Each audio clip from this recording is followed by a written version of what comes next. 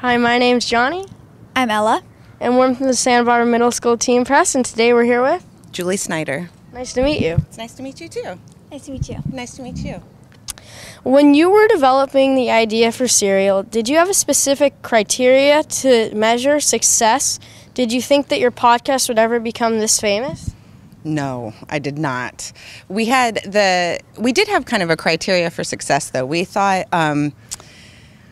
not many people really listen to podcasts, so we thought like the world of it was sort of small. The number we were shooting for was 300,000 downloads, because that's like kind of a good solid number in the podcast world. That kind of means that you're doing enough that you can kind of sustain yourself, you know?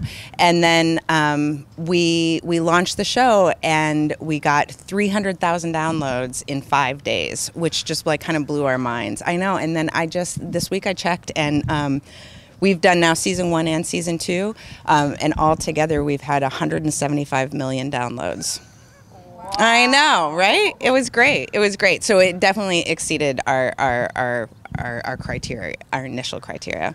That's why I was able to quit my job and go work for Serial full time. A biased opinion out of your work and give all sides a fair chance. I think the important thing for us to do is to try and be honest about what it is that we think and where we're coming from, and then try and follow all of the traditional rules of journalism, of making sure that you've reached out to everybody who is part of the story, anybody who has a take, anybody who has a different point of view, and you just try and accurately reflect every single person's point of view. That's kind of the goal that we go for when we're doing the story. It's sort of a very traditional sort of approach to journalism, that you get all sides. And what do you hope your audiences get out of listening to the Serial podcast? Oh, that's interesting. I think more about what I'm getting out of it, and then I hope people get it, what I'm trying to say. Do you know what I mean? But I realize that's not always going to happen, that everybody has kind of like different things that they take away from it. So I think the main thing that I usually hope is that people come out of it with a little bit of a sense of empathy, so that they think about the story in a way that maybe is a little more complicated and a little more emotional, sometimes a little kinder than maybe they had initially thought. Sorry, you're still looking in the sun. No, I'm good. I'm fine. There's a lot riding on what story you choose. Once Serial commits to a story, you're in for a huge amount of time and work, and the participants come under scrutiny of millions of listeners. How do you make the decision to pursue a specific story? That's interesting. We spend a lot of time trying to think about it, because, like you said, we're going to be kind of living in that world for like the next 9 to 15 months. So we better really like the story. We better think that it deserves to be told, and it deserves this amount of attention. And you're right that the people who participate in it come under a lot of scrutiny. So I think for them, they have to think that this is worth it for them. So I think those are kind of the criteria, though, that we think about when we're choosing a story. Like, is this something that I want to spend this long doing? Is this something that the participants think is worth doing? Do they think it's important that they want this story out there, and that they're willing to, like, sometimes there's a risk, you know, and there's a payment, I guess, of time and energy and commitment to do it. So, like, does it rise to that level? And Adnan may be given the chance of a new trial, and his lawyer, C. Justin Brown, credited Serial indirectly, saying that this was first ever opening source case, where he had essentially thousands of investigators working for me, coming up with new evidence. What's your take on the potential for both good and bad coming out of your investigations? The potential for good and bad to come out of the investigation? I mean, the potential for good is that you can have things like there was just recently a hearing in Adnan's case of where they, it's a little bit like legally technical. It's not a new trial or anything like that, but where the court has said, we think that maybe this deserves a second look. We want to hear more evidence. We want to take more information into account when we make the decision about what we should do in the future.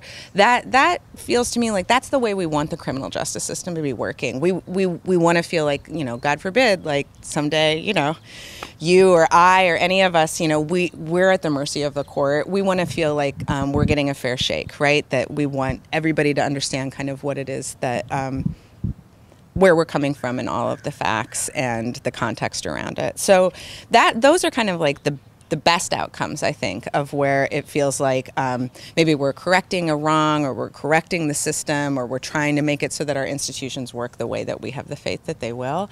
And then I think like the worst thing that can come out of the investigations I think are sometimes like kind of unintended consequences. We did have on that story, there were people's personal lives who they were really violated, and we had tried to kind of protect it, and I think we thought we were naive and we thought that we could provide more protection than we were able to.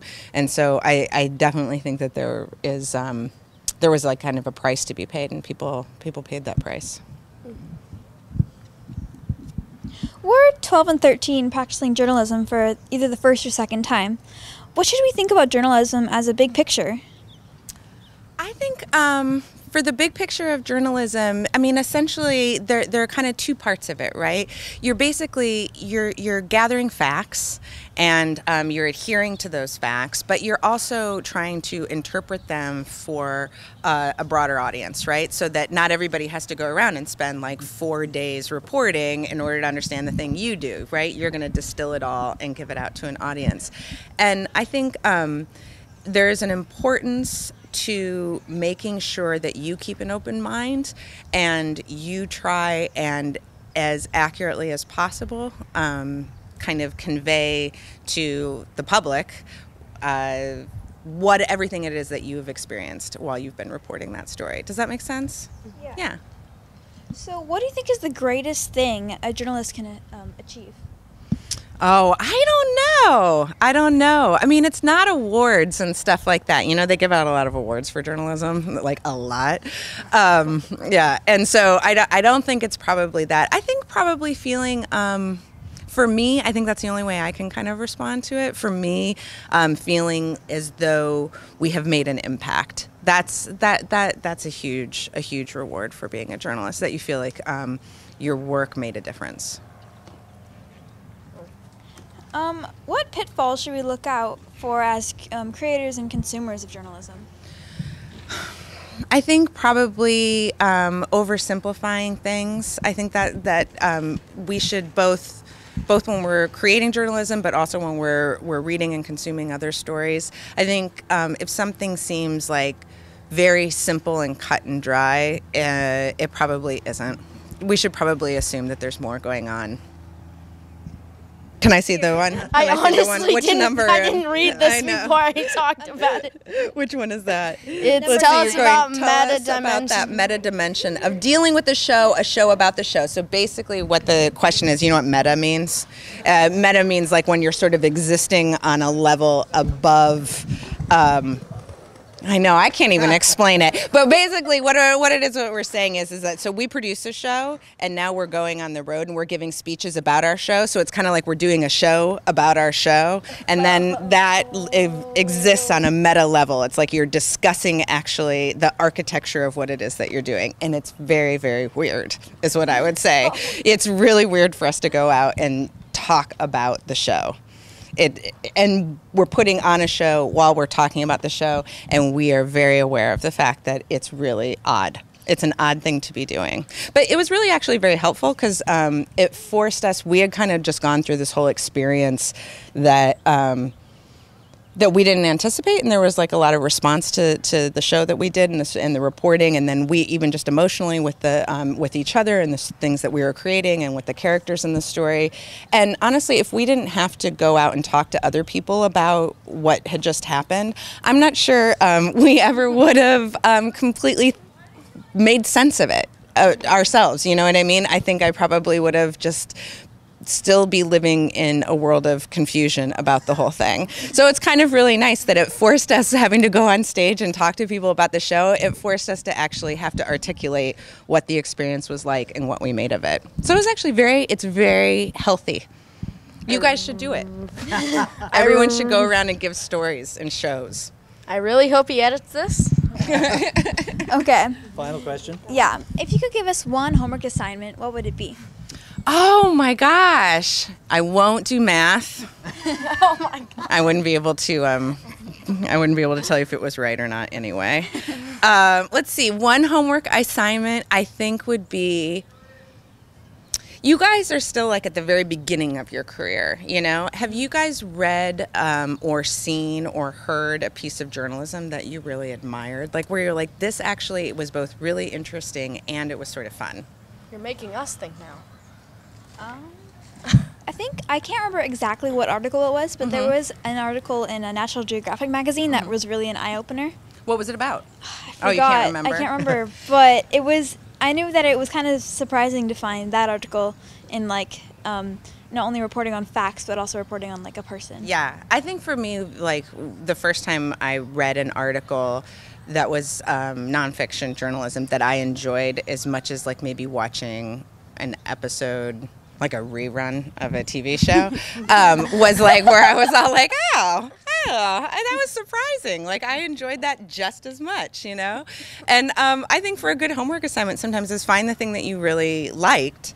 And then when you're first starting, try and kind of copy it. See if you can make a version of that. And then, you know, the goal ultimately is that you go beyond that and then you create something that's entirely your own someday. But a good place to start is copying the things that you like. Thank you Yeah, so sure. much. Thank you guys. You were Thank so you. nice. These were wonderful questions. I really appreciate it. Thank you so much for your time. Thanks. Thank you. All right. And in fact, she has been doing. We've They been, have a been doing- show about a, Have you been doing a show about a show? kind of. There's a documentary made about, Team 26. This is currently Team 30 in Teen Press. Oh, you're kidding. It was showing at a couple of the film festivals, but we've been going to some of those with the those filmmakers? showings with the filmmaker, and then also with some of the other cast that was in Team 26. Is it weird to be talking about, like, doing a show about your show? It's definitely odd and like different for me because there's a difference between the interviews that we're doing last year and the interviews that we're doing this year, and my experience this year versus last year, and that kind of reflecting also back on seeing yourself on camera. Yeah, totally. I'll bet that's really, but it forces you to kind of think about something that maybe you wouldn't have otherwise. It's not like you probably sit around at night and think that much about like your interviews or like what it is that you're doing, or you know what I mean? I don't know. Maybe you do. We go on a few trips. Like we were in San Francisco all last week. Oh no, I know you put in a ton of work on doing it. No. I guess more what I was thinking is like do you wake up in the middle of the night and worry about it? Well, no. My point was that we sometimes do. Like we were up till like 11 most of the nights. You in San guys Francisco. really worked that hard? It was because the conference went really late. You guys are too young to be up that late. We found that, at least for me in the film, that I saw how I worded my questions and how I was able to have that eye contact. That also made me kind of revise what I was going to do in our next interview and realize how to make it better. Oh, that's great. So that was cool. Oh, that's helpful. Yeah. Oh, it takes a lot of guts to watch yourself on camera. That's when I'm really glad that I do radio. I don't like to see myself.